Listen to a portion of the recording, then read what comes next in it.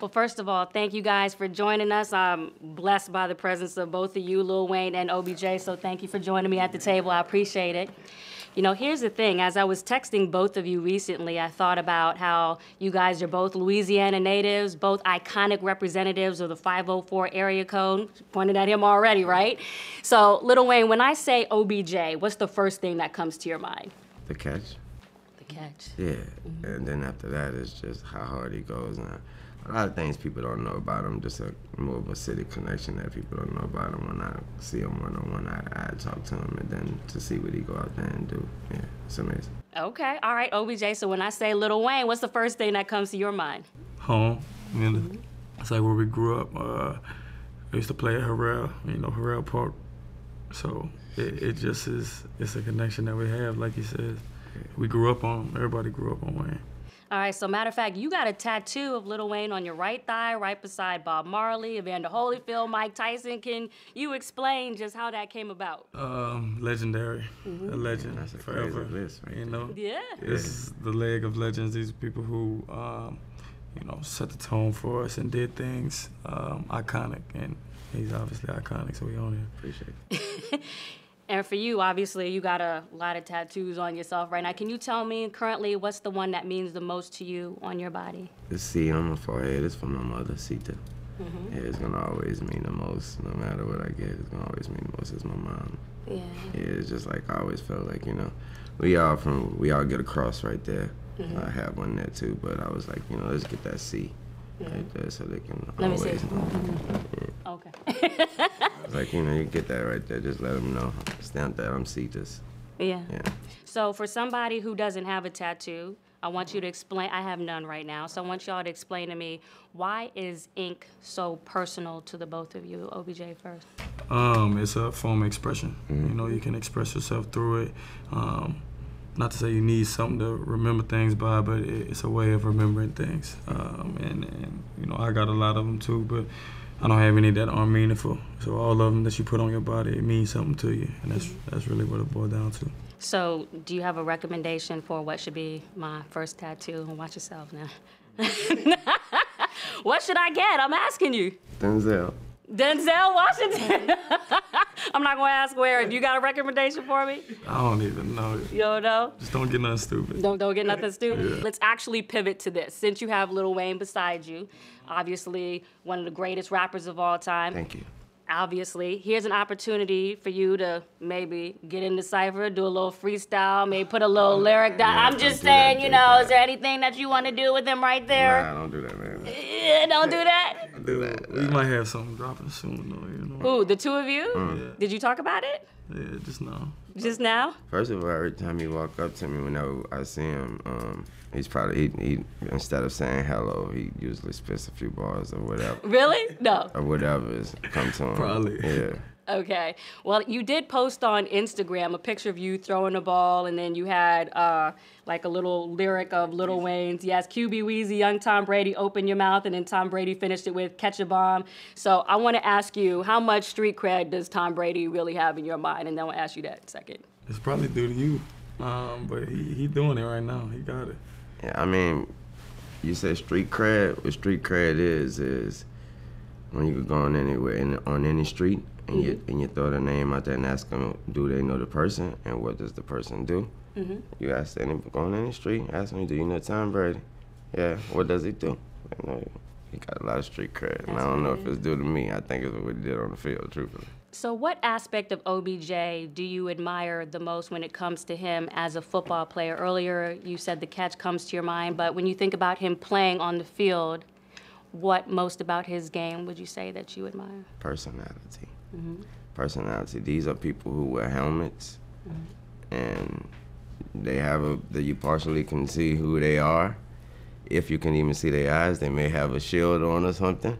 So it's hard for your personality to come out through a number, and it stands out as soon as he line up. And Lord knows if the ball goes to him, and you already know what happens when it does. And just personality, period. Even when he's blocking, you already know it can get a little too hectic. That's personality coming out, and that's not standing behind the line. That's being who you are. And it's not being that number. That's being who you are. And it's speaking the name on the back of the jersey, and that's what I see when I see him. Absolutely. And speaking of personality, how do you think the roots of where you come from, you, Baton Rouge, you, New Orleans, Holly Grove area, how is that reflected in your personality and ultimately the legacies both of you want to have in the culture? You first. Me, Holly Grove, the area, and just period, New Orleans, period, has plain and simple, we come from a lot. You know, a lot being a lot of good, a lot of bad, a lot of triumph, a lot of tragedy. Put it all together, and you know, you make something beautiful of it. You give us a canvas and you throw a bunch of paint on it, and you turn away from it, and you look back, and it's awesome. So how do you think where you come from, OBJ, is reflected in how you are, how you carry yourself, how you go about things? I think, to piggyback off what he said, it's just the nature of it down there. It's just the way that we was raised, it's the way that we think, it's a mentality, and it's just something that's carried throughout all Louisiana. And it's definitely reflective in the way that I play. You know, when I got to LSU and I was with a bunch of them people and a bunch of, you know, Jarvis and all them, it's like we had a savage mentality. And I remember me, I was always kind of like a nice guy. Like I was always good. I was always better than people, but I didn't want to embarrass them in a way. Like I would not play nice, but a little bit of like play nice until they started trying to big boy and dog me. You gotta go you. That's when it turned and it took that dog out of me. And for a while, I felt like I was all bite and no control. Like I didn't really know how to control it, but I knew how to bite. And that's just, like I said, it's just how the mentality down there. Well, here's an interesting thing I was thinking about. Both of you are in the midst of highly anticipated returns within the same month. You, OBJ, to the football field after spending a year out, breaking your ankle, going through that adversity, trade rumors, and then rebounding to a $95 million max deal. You to the music charts, dropping the Carter 5 album this past Friday, which you first announced in 2012 after a protracted legal battle, right, with Cash Money. So I want to turn to you and say, when you think about fear, when you think about doubt, trauma, all of those things that can turn around and serve as motivation, do me a favor right now, close your eyes. I'm serious, close your eyes. And I want you to think back to what you think was your darkest hour, okay, this past year, that you think threatened your love of the game and, you know, who you are and what you want to be when you were going through all of that this past year. I could think of two moments. One when I was in the hospital bed and, you know, I was being either not taken care of or very well taken care of, but they had me in there on pretty much everything, just anything to make you feel better, the pain, and I just remember going through things with my body that I couldn't imagine it happening to me. I was in there jerking, my body was moving like movements I never had, and then I got past that part, and there was a part where I was just starting to run again a little bit. But the movement of your ankle, everything, it was not the same. And there was that little moment of doubt of like, I don't think I'll ever be the same person again. I don't think that I could do this anymore. And what really motivated me during that time was like, what message would I be sending to the only people that I care about, which is the kids who are our future, if I were to not work my ass off to be able to get back on the field, to show them that, you know, to never quit. Even, you know, you go down, how could I motivate somebody or tell somebody to keep chasing their goals if I stopped after, you know, something like that happened to me? And that was really the motivation. But I remember I was out of Exos training and I was running, and it just started to all hit me like, I don't think I'll ever be the same. And it wasn't a good feeling. Doubt came in more and more, and I just had to keep fighting, and I made it through. Mm-hmm. And when you think about how long you battled just to even get the Carter 5 released, especially with the long battle you had with Birdman and just getting to the point where you had the lawsuit settled, I want you to close your eyes and I want you to think thoughtfully and honestly about what you feel like was your darkest moment that you thought threatened the possible, you know, release date of this album, where you thought it might not ever happen? I'd have to say that time would be just a simple day or night, a conversation with my mother on the phone. You know, nothing brings reality to you like a conversation with your mother, because you are no longer what you are to the world. You are no longer what you are to your friends. You're no longer what you are to yourself. You are who you are and what you are to your mother when your mother is speaking to you and you are her son. And just a simple question from her. Simple question is something like, do you still want to do it? And do you still think it's worth it? And when you hear a woman like your mother tell you something like, baby, you have accomplished everything. You have surpassed everybody's, not only hers, not only yourself, not only the world. You've surpassed all of their dreams. You've done whatever you need to do. You don't have to do this no more. And when she says something like, yeah, you've been missing from whatever they think you've been missing from, but your children think you put out an album every day. That's the way you treat them. That's the way their world is. And that's when they hit you, and you have to ask yourself, do I still need to do it? Do I even care if the album's coming out? Do I need another album? Does the game need me? Does music need me? And then, you know, you do a song, you hear it, and you're like, hell yeah, need me. They need to hear this. Then you gotta get it out. The people need to hear it. So bringing it back to that, though, when you're speaking about any pain that you're internalizing or that you're going through, how much of that is connected to just the male figures in your life? When you think about your father, when you think about the man who you called your real father, Reginald McDonald, who passed, and obviously, you know, Birdman, who you've gone through a long, you know, relationship with. How do you feel like all of those different relationships interplay to that pain and perhaps what you were just talking about, your darkest hour, and whether that, you know, whatever come through in terms of pushing to this creative process and getting that album done? I start with friends first, male friends, homies. The way they help is just straight motivation, like they should be. Support. And just always, you know, letting me know, bro, we'll tell you if you don't need to be doing this. We'll tell you if it sucks. We're gonna tell you, you know, like and they also know that I don't know what's going on.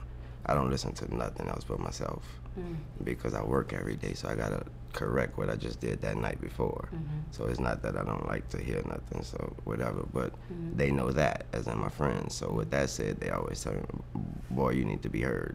From what we hearing, you need to be heard. You know what I mean? So with that said, then I move on to Stunt the Birdman.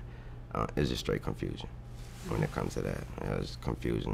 You know, some things I get, some things I thought I got, some things I thought I understood. Whatever, it's just confusion. I'm a humble person. When I see you, if I'm happy at that time, if everything is okay with me, if I'm satisfied, no problems then, man.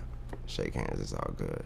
As far as Reginald Rabbit, you know what that feeling is at those times. It's like, where are you, man? I need somebody to talk to be able to say, I've been through things like this. This is how I handle them. And this is how I think you should handle it. Or you know what, I just put it out on the table for you, and then you pick the way you want to handle it, or you go and get in the fridge and pick something better. I didn't have that person, so I just had to stand in that kitchen and figure it out. I hear that, and I appreciate that. And speaking of fathers, you know, I know how much your mom means to you, Heather, and how much she's been a part of your career. See her at camps, you're on the sidelines, see you at the ESPYs with her. But one person I'm particularly curious about is your dad, Odell Beckham Sr., and I want you to talk to me about how you feel like that relationship has impacted your personal fire. I think one thing I can say about my pops is he's part of the reason, obviously, why I'm here where I'm at today. And I also was able to learn from some of the things he wasn't able to do, and he was gonna make sure that I was gonna be able to do it. Obviously, that's always a goal as a father, is to make your son or your daughter, whoever it is, a better person than what you are. And I think he tried and did his very best to do that and set me up for that. One incident I could really remember, it was a turkey bowl or something I had in Atlanta, and it was freezing cold game in like November, December. He drove up in his little 350Z, no AC in the car, no windows down. He had the leather jacket on, the gloves, everything. Drove like 8 hours to get to that game, made it to the game. And I remember just seeing him just, I hadn't talked to him in a little minute, and just seeing him on the gate, like at the game, just randomly popped up. And that moment stuck with me forever because it's like he loves me like in a way that can't be explained, and he wants to see me succeed, and he wants to be there and be able to see and do all those things. So I love my pops to death. We're closer now than ever. I'm thankful for the good times, the bad times we had, everything to be able to be where we're at now, and we can really enjoy these moments. I think that real people and both of your fans can learn from your real moment, right? Both of your personal triumphs and also your tragedies. You're a Christian. I really do want to know how religion plays into your creative process and how also religion, convicts any personal regret that you might have. For me, it's just, it's a natural thing. When I'm behind the mic, when I mean behind the mic, I mean in the booth. In the booth is alone in the booth, just me and the mic and my thoughts. Plays a huge part there because there's lines I won't cross. It's simple and plain, there's lines I won't cross. It doesn't have to be an obvious line as in speaking about women or nothing like that. There's other lines I won't cross because of my spiritual background or whatever, and what I believe in and my beliefs. And other than that, as far as regrets, there won't ever be any regrets because I know no one's perfect, and I know that you're accepted to not be perfect, and you'll be forgiven if you repent. And I believe in that, and I definitely try to repent for everything I've done wrong. Now, here's interesting. I was listening to your closing song on the Carter 5, right? Let It All Work Out. And that's when you started to talk about the attempt on your life, right? And recently you let people know that that wasn't an accident. Yeah. And I'm going to read to you part of your lyrics in part. It says, I found my mama's pistol where she always hide it. I cry, put it to my head, and thought about it. Nobody was home to stop me, so I called my auntie. Fast forward. I shot it and woke up with blood around me. God came to my side and we talked about it. He sold me another life. And he made a profit. Yes, he did. Okay. So I want to know, what was your thought process for sharing such a taboo topic? And was it recently influenced by the passing of Kate Spade, Anthony Bourdain, in terms of your decision to do that? I can't say that it was because that song has actually been recorded for probably over 4 years. Okay. Verse, everything has been recorded for. So meaning I felt that way when I thought that the album was coming out. I was ready to come out with it then. So, whatever happens, the reason the album didn't come out, and then time is time and things happen and it comes out. And so, like I said, unfortunately it wasn't about that, but of course that's the same type of situation. But what the thought process during that verse is, and what made me do it was just ready to get it off my chest. And if I'm gonna get it off my chest in any kind of way, the best way I'm gonna do it is make it rhyme.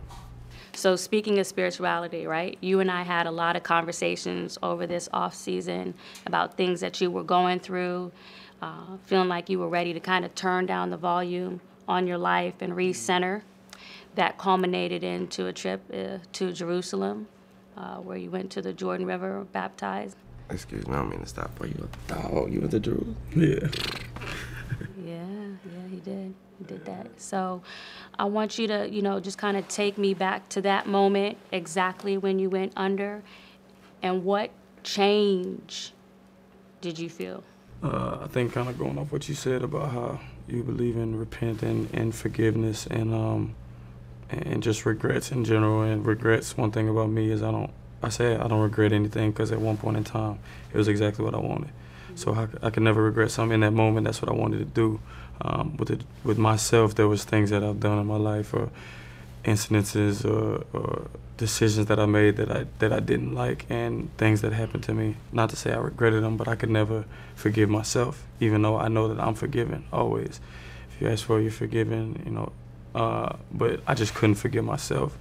So I wanted to take a trip to Jerusalem. I wanted to do something to where I could really feel it, to where I could be to as close to possible as where I feel like I belong. So I went there, and you know, the baptism thing was cool. But after that, I stayed. I myself, you know, went under the water, and I said some things to myself that it's like I got to release something, you know, nobody can hear, or, you know, only God and I know.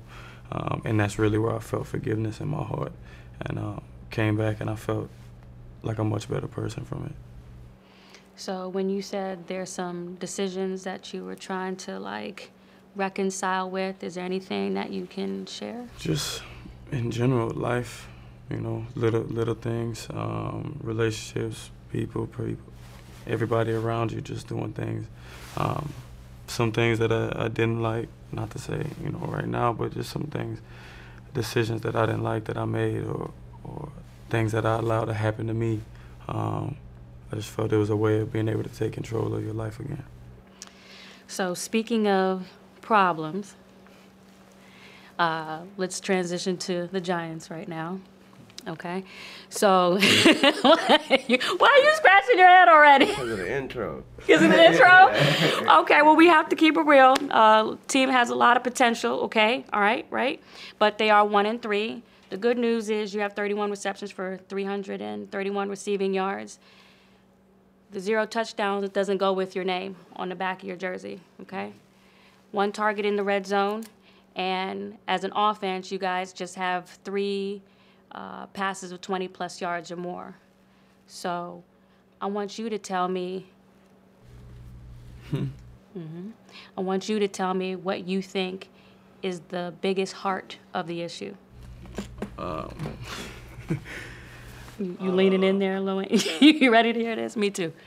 It's a different place. You know, the energy, it isn't like where I say we come from. It isn't that savage mentality of like, and it's the NFL. It's partly the NFL. You know, it's different than college. When we left practice in college, we going to eat university seafood. We going to Cane's. We going to get some food. We going to chill in the room, like we chill together. And you know, when everybody leaves, they got a family, they got a wife, they got kids to go home to.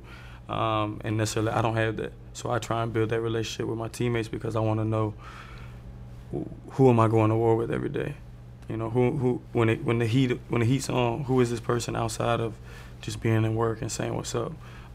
So a lot of it has to do with the energy that we have, that we don't bring every single day. And you know me, I'm a passionate, energetic person. I always have to have that. If I don't, it's gonna be a problem for me. And just playing with some heart, like we just need to play with some heart. We're only 1-3. You know, last year, the year we went 11-5, we were 2-3. We ended up being 2-3 after 5 games. So you never know when you can go on a run, but it's just a matter of when we're gonna go on a run. How come we can't throw the ball for more than 20 yards? How come we don't attempt or try to throw the ball for more than 20 yards? Those are questions that we have to figure out. But for now, I would say it's our heart, it's our energy, it's what we bring when we line up before the game. All of that, it counts. Do you think he just signed a 5-year extension? Okay, it's a long time. Personally, how do you feel about that duration? Do you think that that's too long when you're talking about athletes and signing shorter contracts and trying to maximize another big bite at the free agent market to get more money? You know about contracts and things like that, or Exactly. Or do you do it the Carmelo way, not the LBJ way? You know, the LeBron way, and you know you go with the longer, you know, duration. For me, my answer is simple. I have no answer for that. Those are grown men, and those decisions they make are for their future and for their lives and their families. So I have no answer on, no opinions on what they should be doing. Okay, well, he's right there, so let's ask him how you feel about signing that 5-year extension now. That's the worst part about it, is everything. It's like, oh, well, at least you got paid. Like, that to me is not why I came here. Like, yeah, obviously you want to get paid for your talents and what you've done, but if you have a window this big to maximize your full potential and something's holding you back from doing it, that's more frustrating to me than anything else. I just want to be able to be the very best that I can, and I don't feel like I'm given an opportunity to be the very best that I can, to bring that every single day. And that's really all I want to do, is bring that every single day. I don't want to be held back anymore. I feel like in high school, I was taken out at the fourth quarter. You know, I'm taking out the game. College, I wasn't in a system where you could really thrive and do all these things. And since I've been here, yeah, I've put up numbers and records have been broken and all those good things, which not to say mean nothing to me, but I know that they could have been double or triple whatever they are now. That's the part that bothers me. I want to win. I want to be great at what I do. I feel like I could score a touchdown in the first half, touchdown in the second half. Honestly, I feel like I could score every quarter if I'm given a chance, but it's not the case. So I said, oh my God, I need to get 2 touchdowns a game. 100 yards is a minimum. Like, my goals are set very, very high. And if I don't get to help attribute to a team's win or do anything like that, I'm not going to be okay with it, money or no money. Like, I'm just not going to be okay with that. So let's get to it then. What is holding you back? I don't know, man.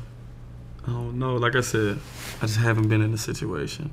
I haven't been in the place where I feel like I can really go out and do everything that I'm capable of doing. I don't get 20 targets like some other receivers. So is it the offense? Is it the scheme? When you're talking about you're not put in a everything situation? At the moment, it's just everything. It's just everything. And not to say that it's not going to work, but at the moment, I feel like I work entirely way too hard to, like I say this all the time, we work 5 days a week, 6 days a week. You get up, let's say you get up 7. Some people is earlier, 7 to 5 is when you get home. What, that's 10 hours. You're supposed to sleep 8. That never happens. So that's 18 hours out of 24. So I have 6 hours of free time. A lot of them 6 hours, I got to do some rehab, some work, something to keep my body right. So take away. On your dime. On my own. Right. So take away 3 more hours. Now it's like you have 1 to 2 hours of free time. Like, and it's like you sacrificing everything.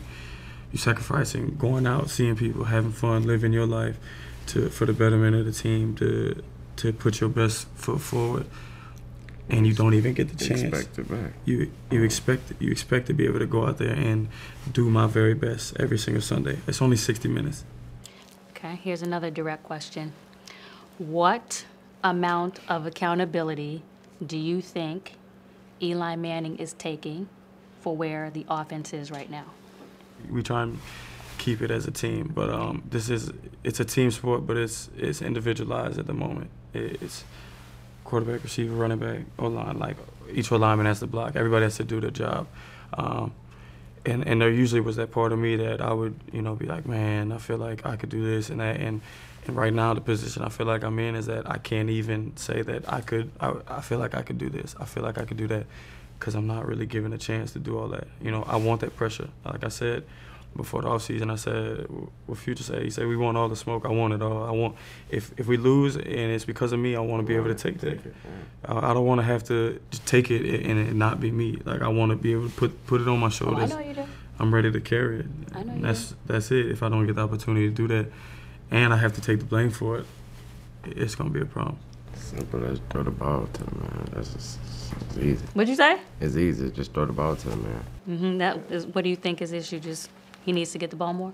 To me, that's first off. Come on, he's Odell. He needs the ball more. I don't know what else what will be. If I was, when I say we, meaning if I was with the Giants, what else would we be doing? What else? What? Saquon is awesome. Let him do what he do. But we gotta get this man the ball. We got our scheme, our scam, whatever. We gotta. It need to be with this man involved, and not only involved, but the scheme need to be about this man. The O-line got to protect for Eli, because I don't think Eli done that all. I think Eli still could get the ball where it's supposed to go to. Interesting. He ain't about to be scrambling and doing all this, all this other stuff. He ain't Not taking off running. Yeah, he ain't about to get you the Patrick and all that stuff, but he can get the ball where it goes. Yeah. I still think he got some fight in him. So do you think it was the right decision to draft Saquon Barkley as opposed to drafting one of these young quarterbacks in the 2018 draft class? I think you make the choice for the time and not the times. I'm one of those guys. I mean, you know, they got some people that believe in the process and all that type of stuff. I'm one of them people that make it. Let's move. Let's do what we got to do now. And I think if that's what they felt, that they needed that running, I think, well, okay, I don't disagree with your feel, but now execute it. I thought you did it because we need a run game to complement what we got on that wide, you know what I mean? But now you're not doing what you're supposed to be doing, to me.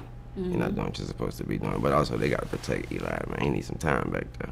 So you heard what he had to say, so I'll ask you one last direct question on that topic. Do you have an issue at quarterback then? I don't know. Like I said, I feel like he's not gonna get out the pocket. He's not. We know Eli's not running. But is it a matter of time issue? Can he still throw it?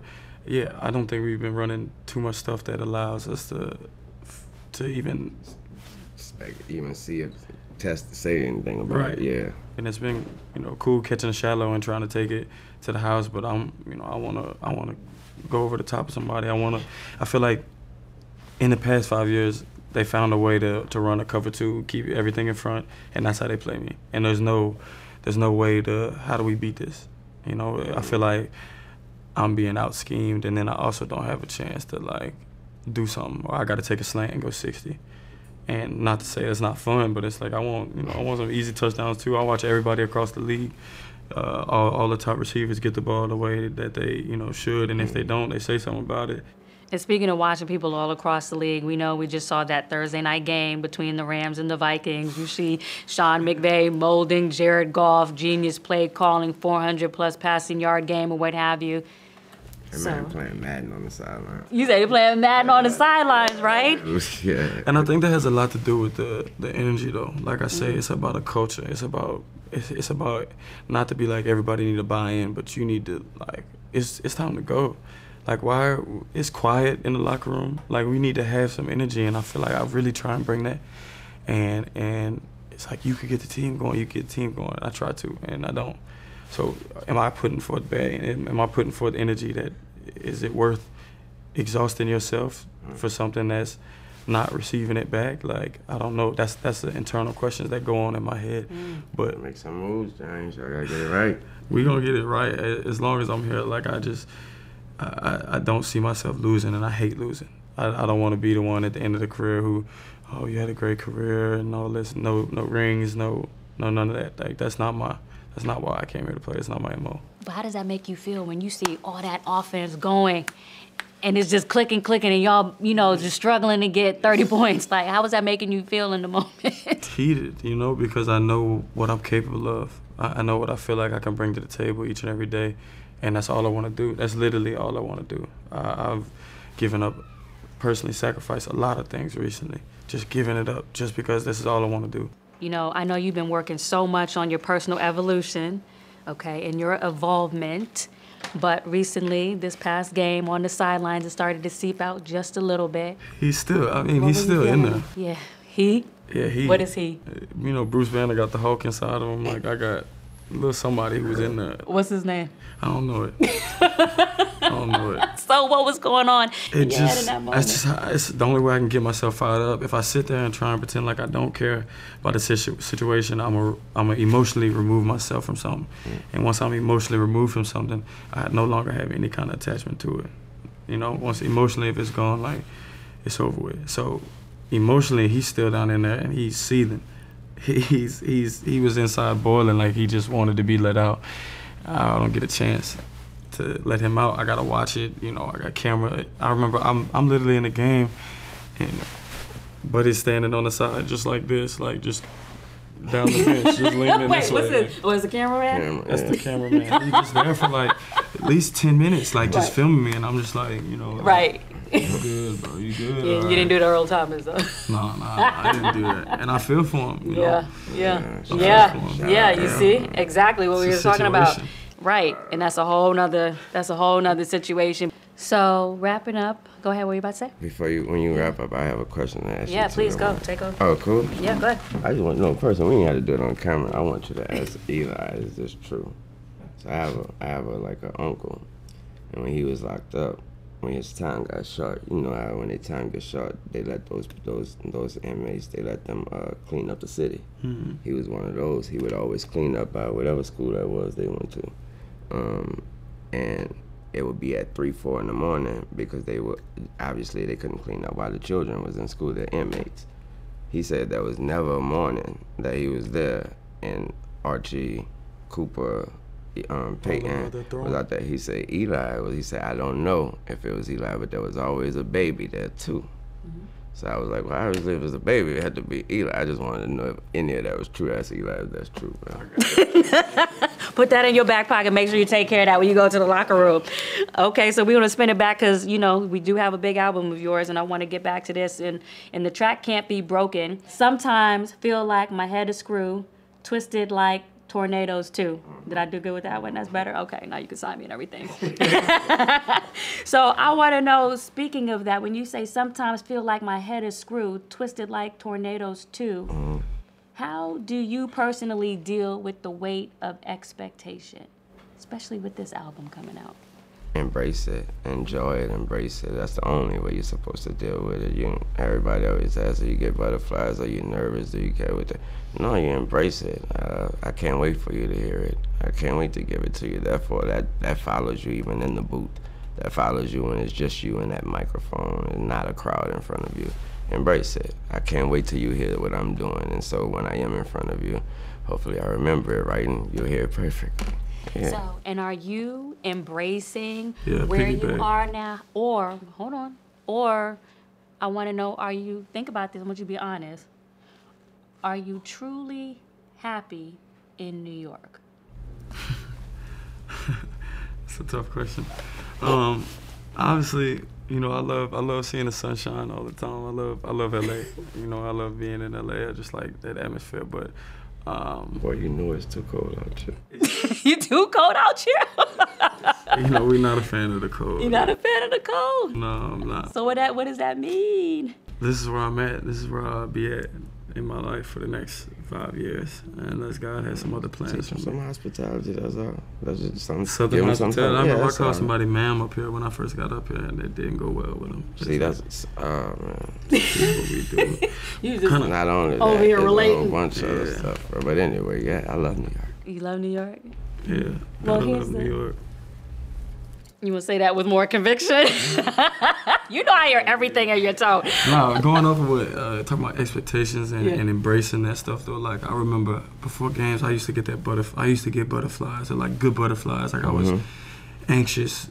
And now when I step on the field, like it's something completely different. It's not butterflies, like it's like I want to be here. Like I've been waiting to get here this whole time. I feel like a caged animal who gets this is my 60 minutes of playtime. And, you know, I can play with other people. We can play nice, or we don't have to play nice. But, like, I get to play, and I get to do all this. This is my time to be out the cage. You know, if somebody's messing with me during my time to be out the cage, like, it's going to be a problem. I love it. You know, so it's a different feeling that I have now going onto the field. It's not like butterflies. It's like, yeah, like, I'm ready. You ready? Last question for you, and I got one for you.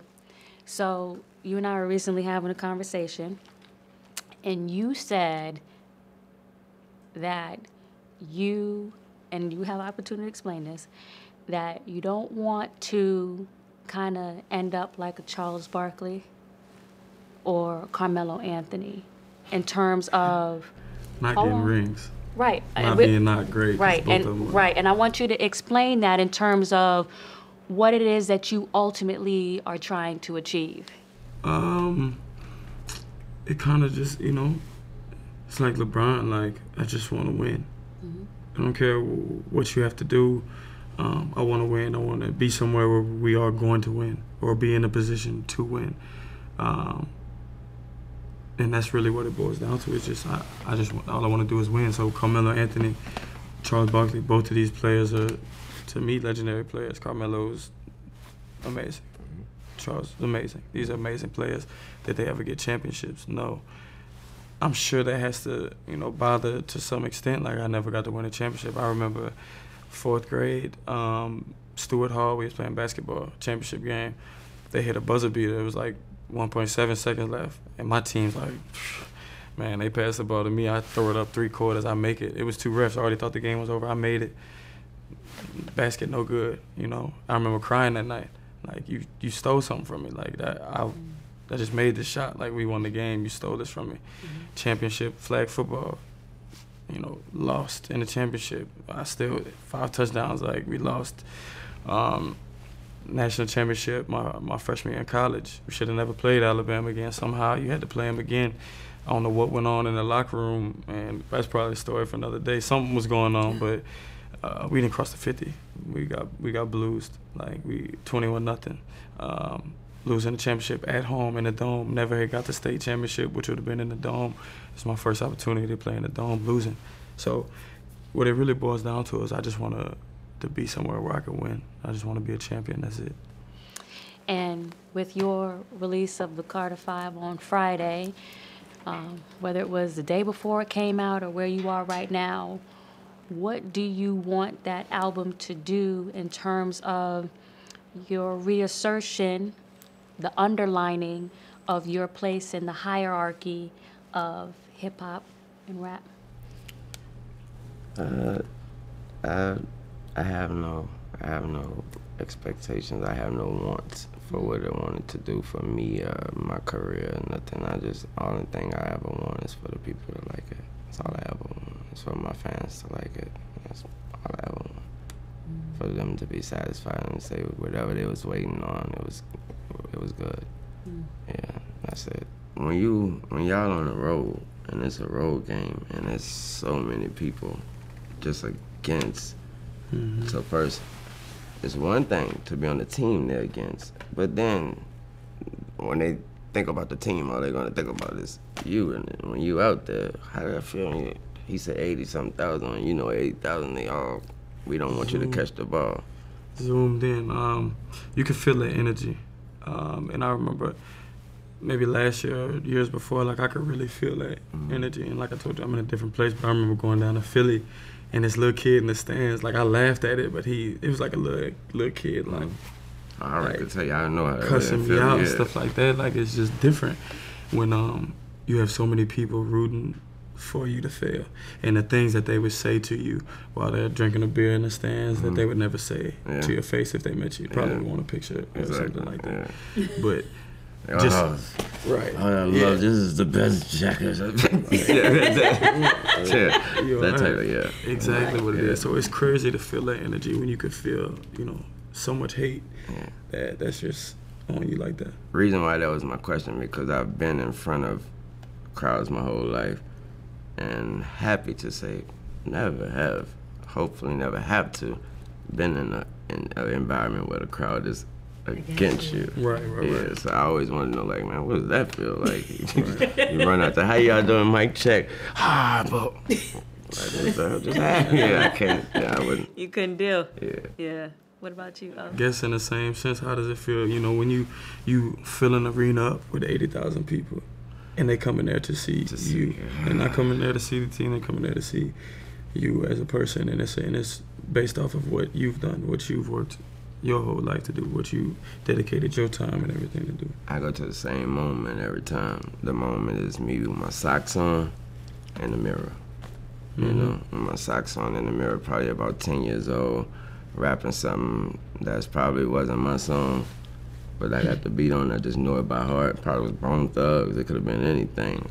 Just, that's the moment I go to. So all I seen in the mirror was me. You know what I mean? But the crowd is who what I pictured the mirror was. So I go to that moment, and once I step on stage, I got those two things. Okay, here's the crowd, but I got them socks. Is it just the socks? Anything else? You need to stop. I just had to clarify. I'm sorry. I just heard the socks. Okay, well, one final thing you want to say to him? Oh, man. Love. Get one for me, too. I appreciate y'all. I appreciate it. Thank you for sitting down.